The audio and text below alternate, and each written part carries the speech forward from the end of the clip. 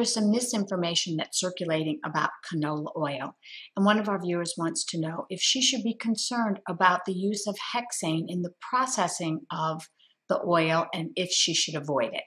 So I'm glad to get this question because there is misinformation. Canola oil is produced and refined much like many other refined vegetable oils.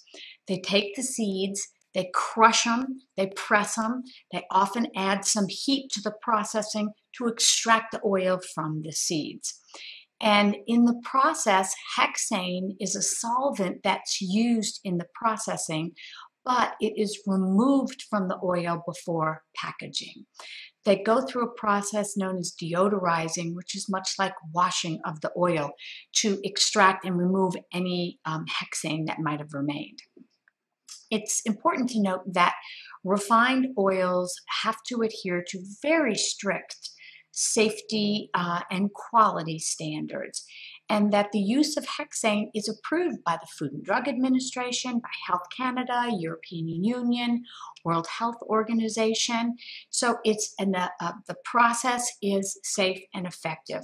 And there have been decades of studies that show canola oil is safe and it's healthy. In fact, canola oil is probably one of the healthiest oils that we have, and I highly recommend using it. It has a higher smoke point than, say, something like olive oil. It's the least saturated of all the vegetable oils, and it has the most plant-based omega-3 fatty acids than any other oil. So it doesn't have much taste or odor, so it's great for cooking. So in my house, I usually use olive oil or canola oil, depending on what I'm preparing. But when I need to saute something and I want a higher heat, canola oil is my go-to. And I really feel very confident that the standards that are in place make sure that that's a safe and effective oil. And I think you can too.